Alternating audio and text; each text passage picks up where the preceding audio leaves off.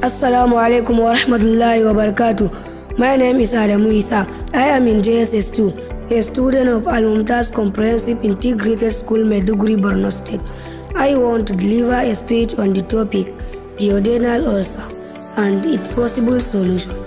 Duodenal ulcer is an ulcer in the duodenum caused by the action of acid and pepsin on the duodenal lining, mucosa, of a susceptible individual. It is usually associated with an increased output of stomach acid. Infection of the antrum of the stomach with Helicobacter pylori is almost always present.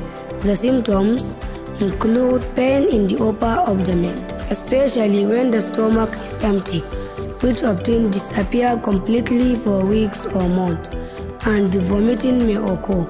Complications include bleeding, perforation, and obstruction due to scanning. In conclusion, symptoms are relieved by antacid medicines.